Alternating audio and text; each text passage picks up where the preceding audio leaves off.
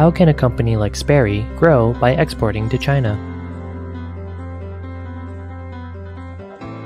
In this video, we will explore how businesses in Nova Scotia might benefit from exporting to China. For this exploration, we'll look at what opportunities and challenges might face a company like Sperri, a plant-based meal replacement producer. So why is exporting a good strategy? In general, an appealing business will benefit from exporting its products or services simply because it unlocks a whole new market with new potential customers. These additional markets will give the business access to more people and more opportunities to expand, depending on the direction the business wants to go and whether that business model is appealing to the locals. In the case of Sperri, they would benefit from the pre-existing cultural interest in natural health products that already exists in China. In 2020 alone, the value of health products imported increased by 12.8% from the previous year, totaling $3.4 billion. What are the opportunities and challenges facing Sperri in entering this market? With the market for natural health products growing in China, it is a great opportunity for an established high-quality Canadian brand to try and break into the market. Natural health products are not one of Canada's top exports to China currently, which means there is a lack of Canadian products of this type on the shelves in China. Due to the lack of competition from other Nova Scotian or even Canadian businesses in this market, the main competition will be from existing local and foreign products.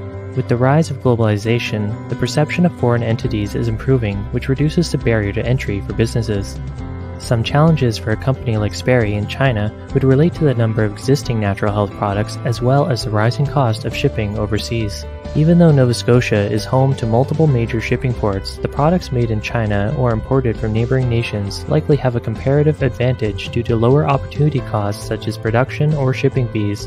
What might Sperri do to grow more by exporting to China?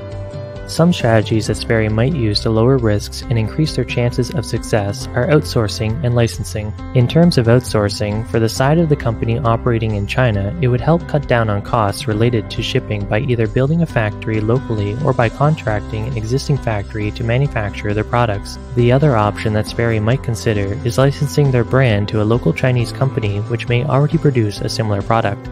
If they can market their brand successfully to the people in China who tend to purchase natural health products, they could offload almost all the risk to the Chinese company while taking a licensing fee. Should the company go that route, it would most certainly lead to lower profits should the product be successful, as they would only be receiving the licensing fee and not the full product revenue. How can the government encourage exports? If the Canadian or Nova Scotian governments wanted to encourage more exports to China, they could consider offering rebates for shipping costs to help businesses reduce their overhead when shipping overseas. Specifically, if there was a tax incentive for shipments to China, it would encourage people to look for more opportunities in the ever-growing market. Another option could be to help give businesses direct access to Chinese markets through some sort of national program led by the government, which would pair similar businesses in both countries and mediate joint venture opportunities.